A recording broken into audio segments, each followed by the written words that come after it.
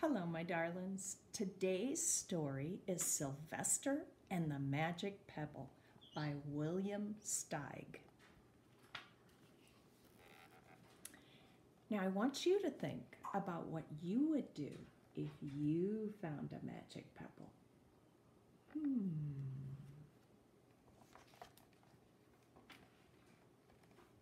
Sylvester Duncan lived with his mother and father at Acorn Road in Oatsdale. One of his hobbies was collecting pebbles of unusual shape and size.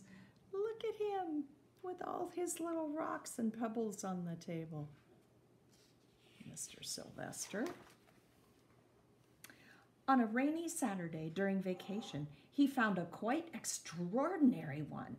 It was flaming red, shiny, and perfectly round like a marble. As he was studying this remarkable pebble, he began to shiver, probably from excitement, and the rain felt cold on his back.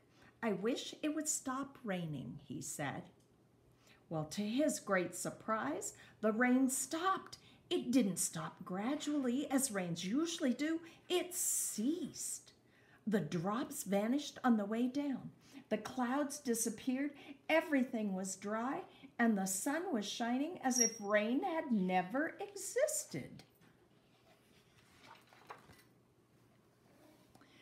In all his young life, Sylvester had never had a wish gratified so quickly. It struck him that magic must be at work, and he guessed that the magic must be in the remarkable-looking red pebble, where indeed it was. To make a test, he put the pebble on the ground and said, "I wish it would rain again." Nothing happened, but when he said the same thing holding the pebble in his hoof, the sky turned black, and there was lightning and a clap of thunder, and the rain came shooting down. "What a lucky day this is," thought Sylvester.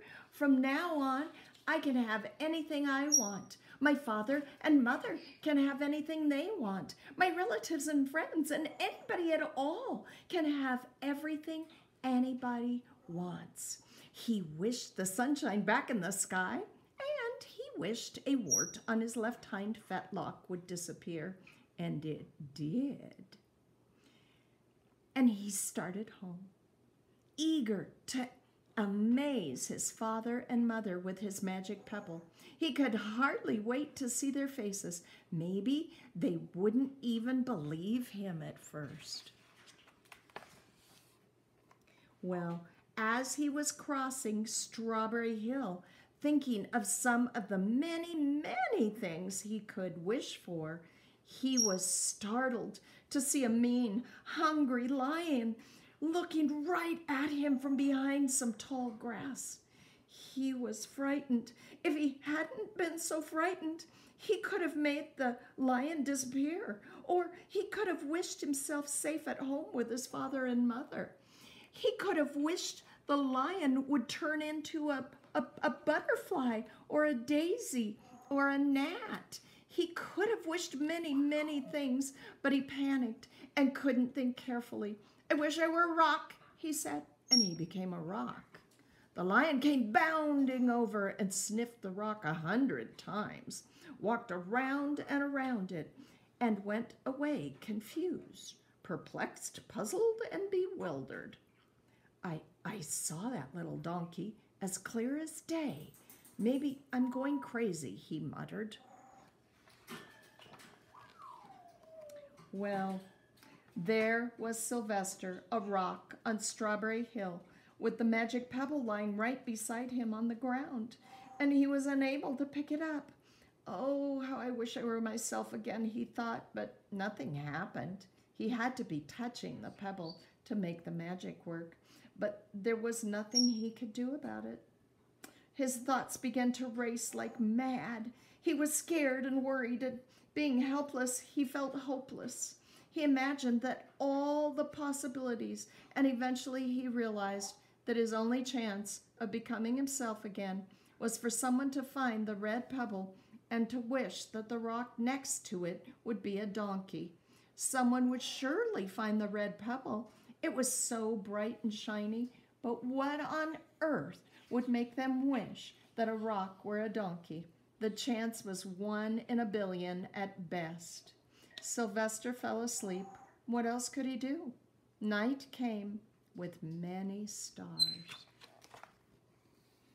Well, meanwhile, back at home, Mr. and Mrs. Duncan paced the floor, frantic with worry. Sylvester had never come home later than dinner time. Where could he be? They stayed up all night wondering what had happened, expecting that Sylvester would surely turn up by morning, but he didn't, of course. Mrs. Duncan cried a lot, and Mr. Duncan did his best to soothe her. Both longed to have their dear son with them. "I will never scold Sylvester again as long as I live," said Mrs. Duncan, "no matter what he does." At dawn, they went about inquiring of all the neighbors. They talked to all the children, the puppies, the kittens, the colts, the piglets. No one had seen Sylvester since the day before yesterday. They went to the police. The police could not find their child. Look at those piglets looking at Mr. and Mrs. Duncan. Well, all the dogs in Oakdale went searching for him. They sniffed behind every rock and tree and blade of grass and into every nook and gully of the neighborhood and beyond, but found not a scent of him. They sniffed the rock on Strawberry Hill, but it smelled like a rock. It didn't smell like Sylvester.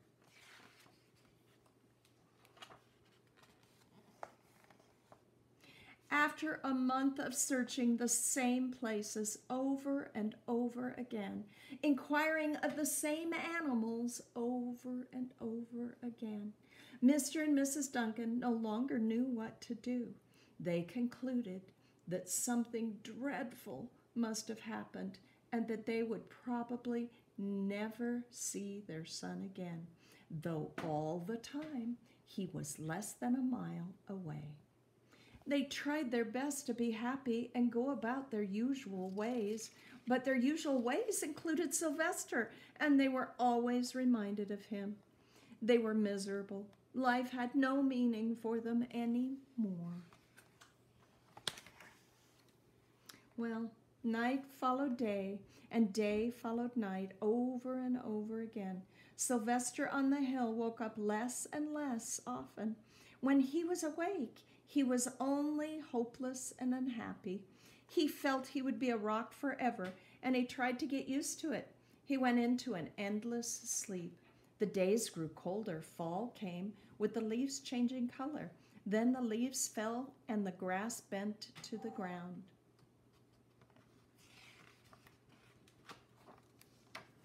Then it was winter. The winds blew this way and that. It snowed. Mostly, the animals stayed indoors, living on the food they had stored up.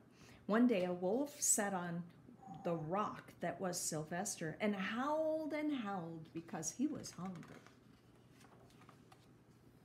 Well, then the snows melted, the earth warmed up in the spring, and things budded. Leaves were on the trees again. Flowers showed their young faces. Look, I see the little red pebble and the rock that was Sylvester.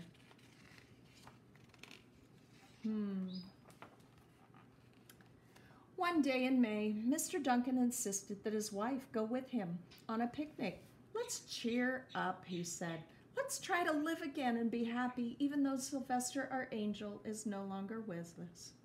They went to Strawberry Hill. Mrs. Duncan sat down on the rock. The warmth of his own mother sitting on him woke Sylvester up from his deep winter sleep. How he wanted to shout, "Mother, Father, it's me, Sylvester, right here!" But he couldn't talk. He had no voice. He was stone dumb. Oh, Mr. Duncan walked aimlessly about while Mrs. Duncan set out the picnic food on the rock. Alfalfa sandwiches, pickled oats, sassafras salad, Timothy compote. Suddenly, Mr. Duncan saw the red pebble. "What a fantastic pebble!" he exclaimed. Sylvester would have loved it for his collection. He put the pebble on the rock. They sat down to eat. Sylvester was now as wide awake as any donkey that was a rock could possibly be. Mrs. Duncan felt some mysterious excitement. "You know, Father," she said suddenly, "I have the strangest feeling that our dear Sylvester is still alive and not far away." I am, Sylvester wanted to shout, but he couldn't. If only he had realized that the pebble resting on his back was the magic pebble. Well, oh, how I wish he were here with us on this lovely May Day, said Mrs. Duncan. Mr. Duncan looked sadly at the ground. "Don't you wish it too, Father?" she said.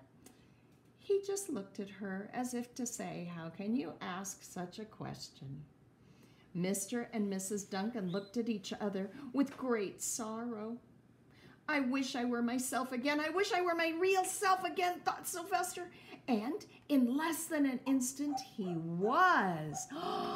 You can imagine the scene that followed. The embraces, the kisses, the questions, the answers, the loving looks, and the fond exclamations.